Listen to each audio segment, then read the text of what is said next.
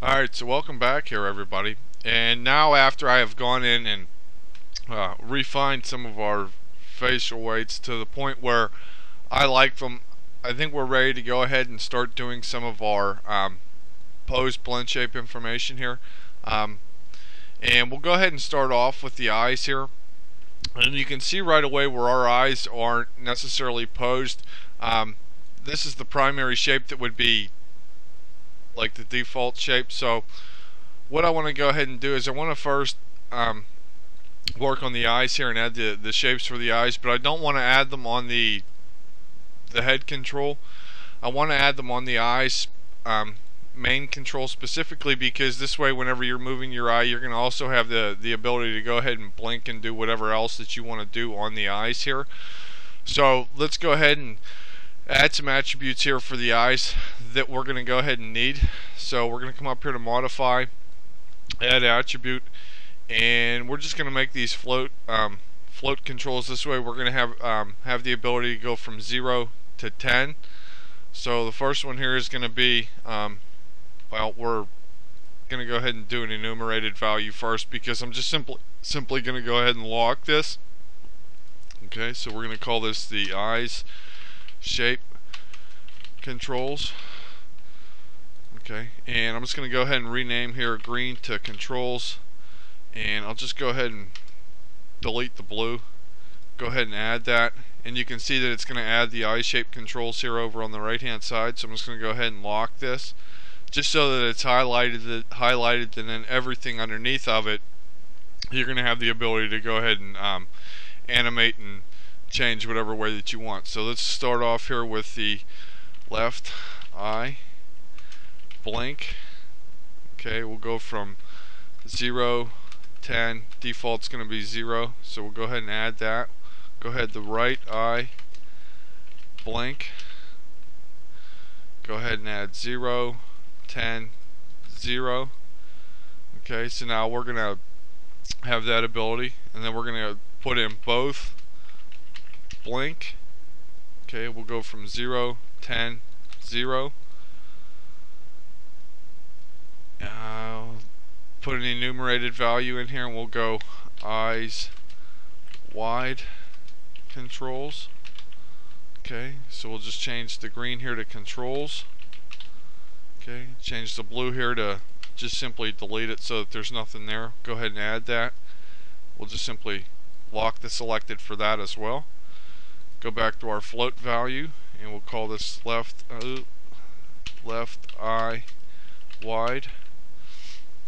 Go 0, 10, 0. Go right eye wide. Oops, not. There we go.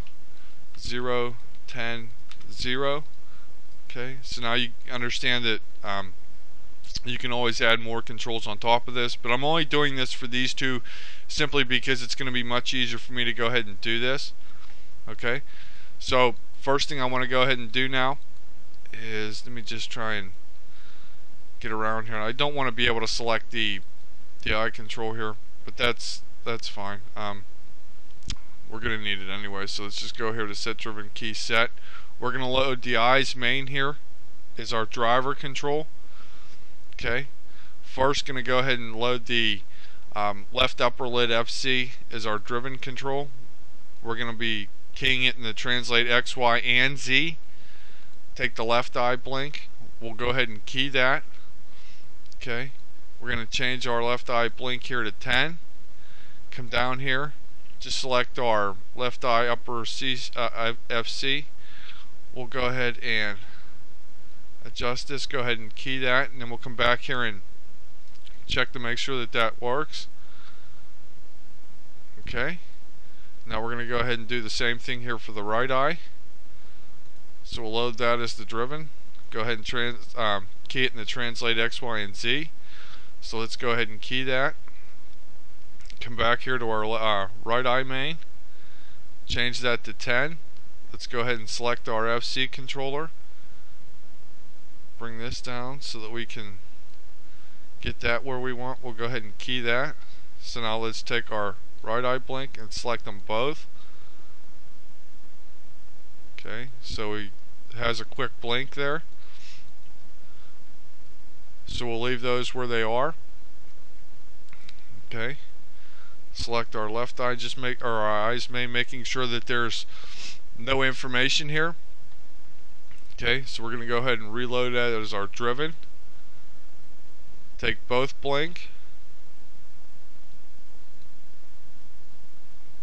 Oops, I'm sorry.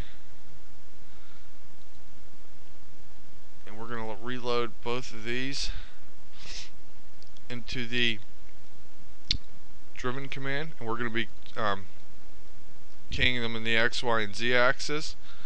Okay, so since both blinks here are open, we'll go ahead and key that. Come here to our CCI's main, change both blinks to 10, just making sure that we select these, and we will come down and set these real quick. Okay, so we'll go ahead and key those. So now our both blink works, as well as our single eye for our left and our single eye for our right work. And we also now want to go ahead and do our controls for our left eye wide and our right eye wide. And I'm actually going to have to add another control here, or another attribute, so that we have both eyes wide.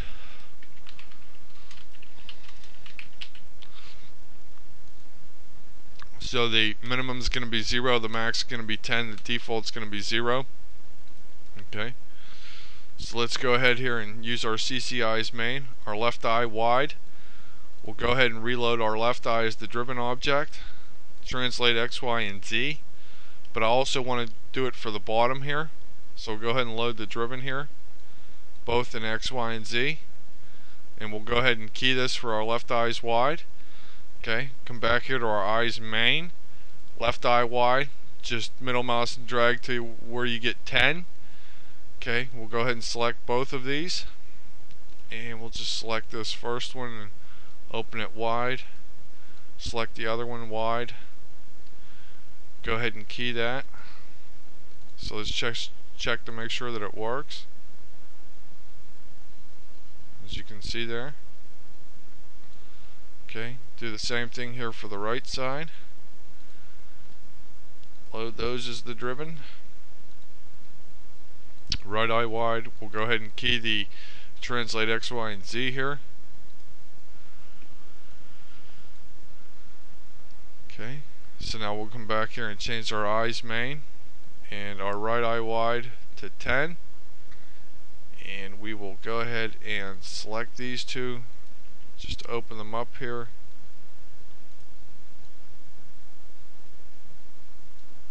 Making it extremely wide, we'll go ahead and key that, making sure that this works as well.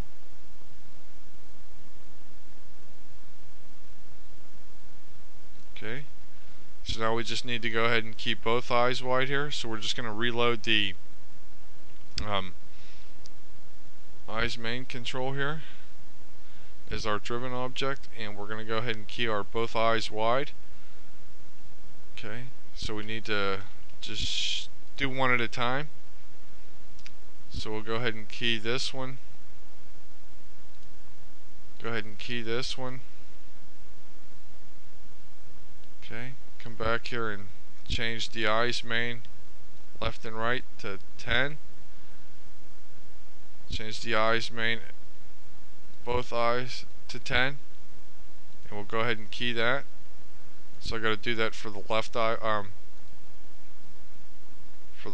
wide, just making sure that that's at 10. So now let's go ahead and move these back down and check this to make sure that that worked. That actually didn't work, so we just need to go ahead and break the connections on that. So you'll just basically have to do the same thing here. Just select the eyes main and the left eye top and the left eye bottom. Go ahead and load that as the driven. Okay, doing it for the both eyes wide. Go ahead and key that. Take the eyes main, both eyes wide, set it to 10. Just select these two and go ahead and open that there. Go ahead and key that. Take the eyes main, take it back down to 0. Reload the right eyes control. Translate X, Y, and Z. Go ahead and key that. Take our eyes main, our right eyes wide. And we just need to go ahead and open these to where we want them. Again. Okay. Go ahead and key that. Let's go ahead and check to make sure that both of these now work.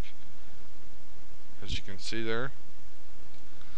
Also make sure that our left eye works. Our right eye works. Both blinks work. And there are our expressions on our eyes. Okay, so in the next lesson we'll go ahead and come back and we will begin the process of working through what is the Anzovin face panel. Let me go ahead and just show you what that is. We're going to use this to set up some of our initial shapes. I'm not going to go ahead and set up a whole, say like 1,000 of them. I'll walk you through creating like the general ones, maybe 10, maybe 12 of them, and that way you would be using that to initially block out your animation, and then once you block out your animation you can also go ahead and come back in and refine your shapes through animating these control curves. So in the next lesson we'll go ahead and come back and we'll start, or I'll show you how to go ahead and set that up, and then we'll pretty much call it an end for the tutorial. So yeah, come on back and continue watching.